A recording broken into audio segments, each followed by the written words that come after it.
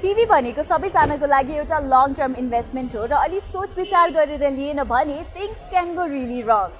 अनि हामीले यदि कुनै स्मार्टफोन किन्नु परेमा इन्टरनेटमा एकदमै धेरै रिसोर्स मटेरियलहरू पाइन्छ, लाइक रिभ्युजहरू पाइन्छ, तर कस्तो टिभी किन्दा राम्रो हुन्छ र इन जेनरल टिभीको रिभ्युज चाहिँ एकदमै कम पाइन्छ। सो यही कुरालाई केटर गर्नको लागि आज हामी यो भिडियोमा डिस्कस गर्नेछौँ टिभी किन्नु अगाडि थाहा हुनुपर्ने कुराहरूको बारेमा। र यही सिलसिलामा रिसर्च गर्दै हामी आएको छौँ स्यामसङको सोरुम अगाडि र यहाँ भएको टिभीहरूको रेफरेन्स लिँदै म 1 by 1 टिभी गाइड भन्नेछु। So let's get started.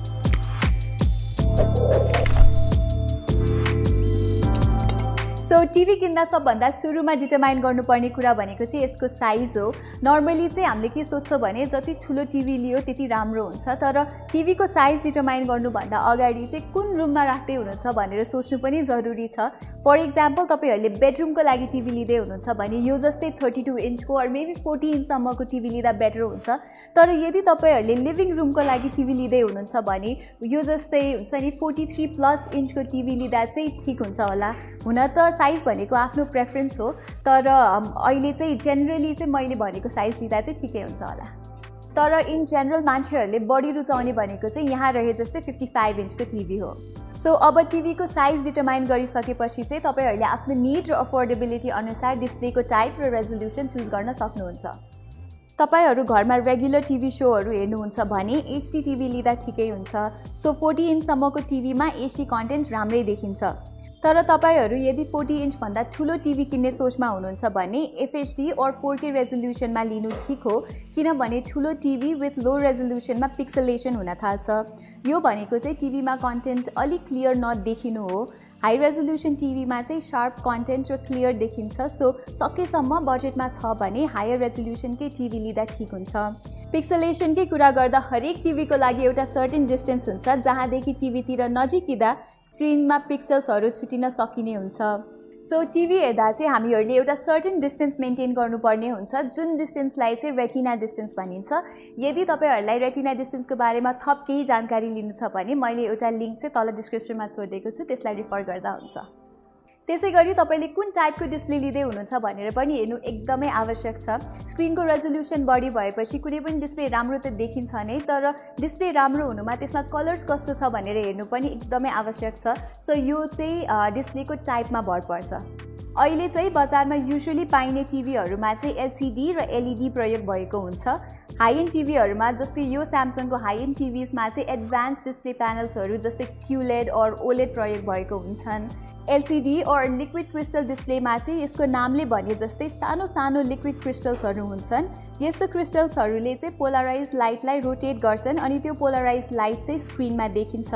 अनि एलसिडी प्यानलको हरेक पिक्सलको लागि ब्याकलाइट प्रयोग गरिएको हुन्छ, जुन चाहिँ इलेक्ट्रोनिकली स्विच अन र अफ गरिन्छ प्रत्येक नयाँ फ्रेमको लागि। यस्तो टिभीहरूमा चाहिँ एक्सटर्नल लाइट सोर्स युज गरिएको हुन्छ हरेक पिक्सलमा, जसले गर्दा डिस्प्लेमा बेला बेलामा अनइभन ब्राइटनेस आउन चाहिँ सक्छ। आजकलको टिभीहरूमा चाहिँ एलइडी ब्याकलाइट युज गरिएको हुन्छ र यस्तो टिभीहरूलाई चाहिँ एलइडी टिभी भन्ने गरिन्छ। अनि एलइडी ब्याकलाइट भएको टिभीहरूको कलर चाहिँ अरू टिभीहरूभन्दा अलिक बेटर देखिन्छ। त्यसै गरी टिभीको पिक्चर क्वालिटी इम्प्रुभ गर्न एलजीले ओलेड टेक्नोलोजी ल्याएको छ, जसमा चाहिँ हरेक पिक्सलहरू इन्डिभिजुअली अन और अफ हुन्छ। व्हाइट कन्टेन्ट आउँदा पिक्सल फुल ब्राइटनेसमा बल्ने अनि डार्क कन्टेन्ट आउँदा चाहिँ पिक्सल निम्ने हुने भएकोले यस्तो डिस्प्ले प्यानलमा कन्ट्रास्ट रेसियो एकदमै राम्रो हुन्छ। डिस्प्लेमा कलर्स र स्याचुरेसन पनि एकदमै इम्प्रेसिभ हुन्छ ओएलइडी प्यानलको चाहिँ। स्यामसङले चाहिँ आफ्नो हाई एन्ड टिभीजहरूमा क्युलेड प्यानल युज गरेको हुन्छ। फर इक्जाम्पल यो टिभीमा क्युलेड प्यानल युज भएको छ। क्युलेड भनेको चाहिँ हाम्रो रेगुलर एलइडी जस्तै हुन्छ, तर यसमा फरक चाहिँ के हुन्छ भने यसमा क्वान्टम डट्स युज गरेको हुन्छ एलसिडी प्यानलमा। क्वान्टम डट्स भनेको चाहिँ सानो सानो पार्टिकल्स हो जसले चाहिँ डिस्प्ले प्यानलको कलर, कन्ट्रास्ट र ब्राइटनेस इम्प्रुभ गर्छ।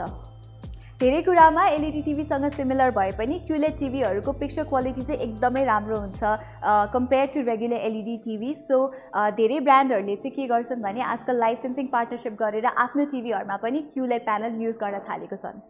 पिक्चर क्वालिटी डिटरमाइन गर्ने अर्को फ्याक्टर चाहिँ HDR10 कम्प्लायन्स पनि हो। सो यदि तपाईँले किन्न लागेको टिभीमा HDR10 लेखेको छ भने त्यसको पिक्चर क्वालिटी चाहिँ अलिकति भए पनि राम्रो हुन्छ।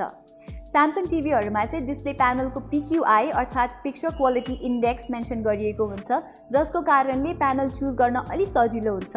PQI को रेन्ज 100 देखि 2700 सम्मको हुन्छ र जति धेरै PQI त्यति राम्रो पिक्चर क्वालिटी हुन्छ।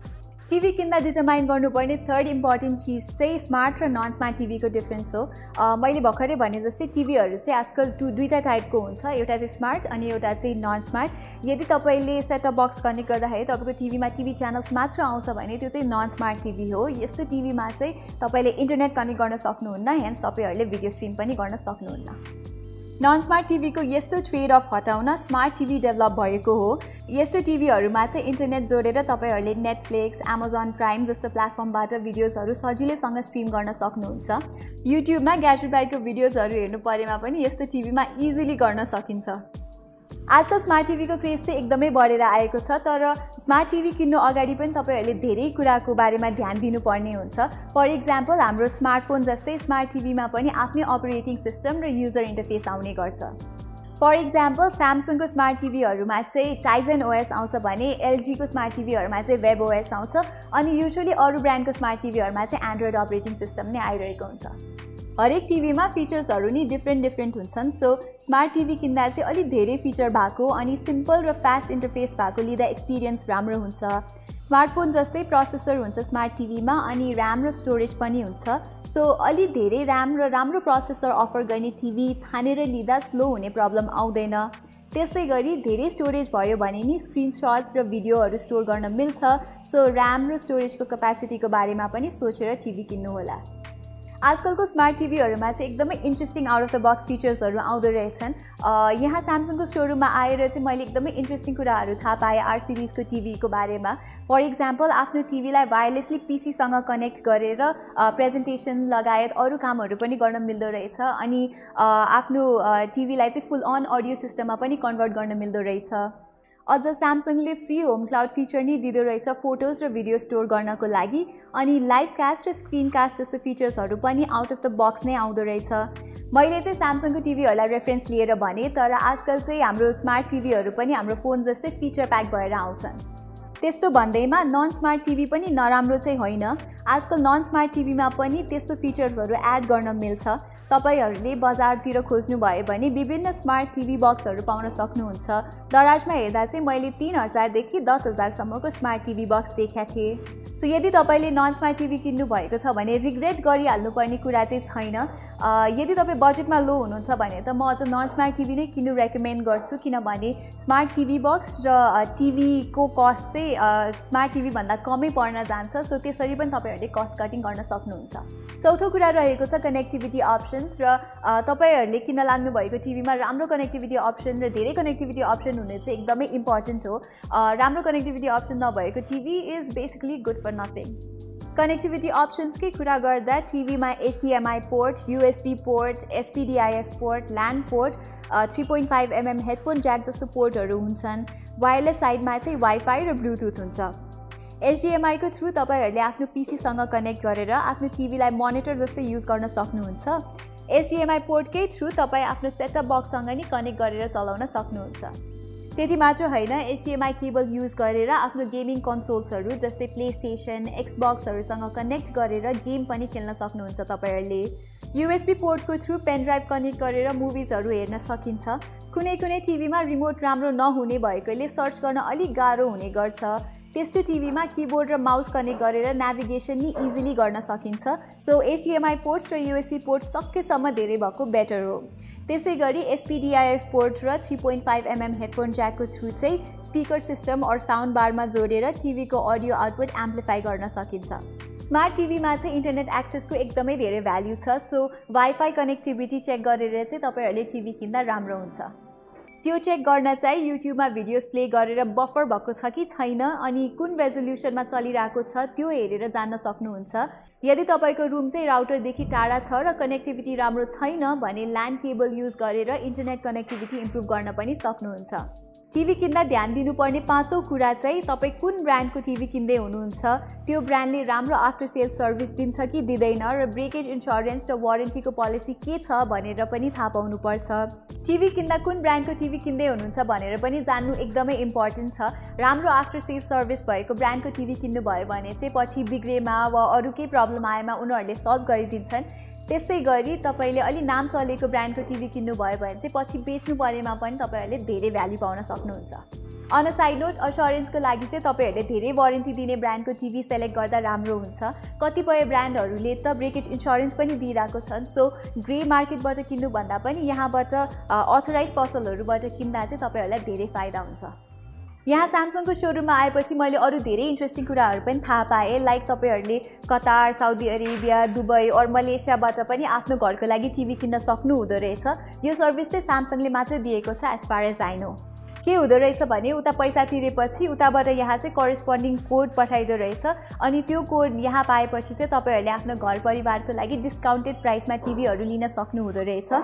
सो नेपाल बाहिर बस्ने धेरैजनाको लागि चाहिँ यो सर्भिस एकदमै लाभदायी हुन सक्छ। सो टिभी किन्दा ध्यान दिनुपर्ने मोटामोटी रूपमा कुराहरू चाहिँ यति नै हो। अन अ साइड नोट, टिभीको अडियो सिस्टम कस्तो छ भनेर पनि जान्नुपर्छ। फेरि सानो साउन्ड आउने टिभी लिनुभयो भने एक्सटर्नल साउन्ड बार किन्नुपर्ने हुन्छ। त्यसै गरी रिमोट कतिको फिचर प्याक छ भनेर पनि हेर्नुपर्छ।